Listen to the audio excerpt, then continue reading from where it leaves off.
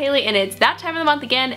Oh, not that time of the month again, but it is the time when I show you what I got from the first Saturday of the month Goodwill shopping. I go every single month with my friend Katie, and this month wasn't as good as last month because last month was just phenomenal, as we saw in my last thrift haul, but this month was pretty good too.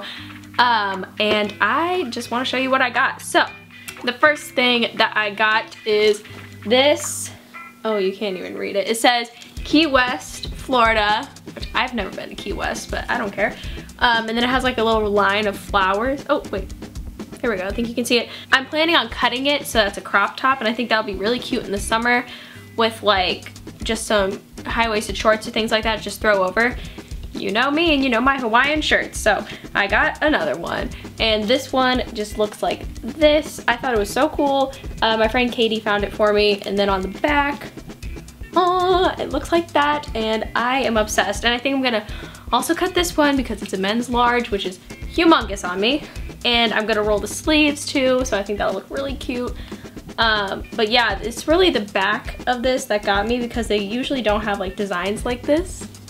Next is yet another t-shirt of a place that I've never been to, St. Thomas. But I really just liked it, and I bought something that is just brightly colored. I know. Everyone, let's all sit down. Let's have a little chat about this because this is wild. Buddy, if you're gonna be in the back of the video, you can't sign like that, okay?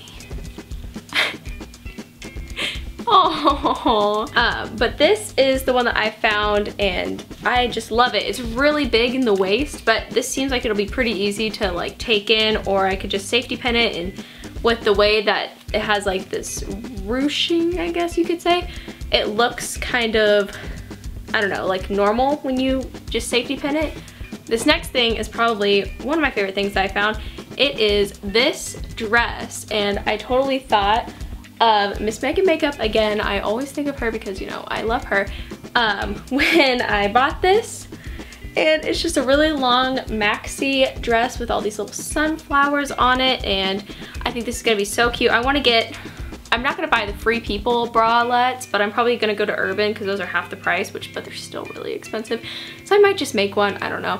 And I think that a black one would look so cute under this. This last thing is just, I'm gonna put them up and we're gonna take a moment because it's incredible.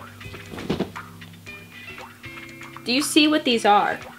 These are, let's see if we can,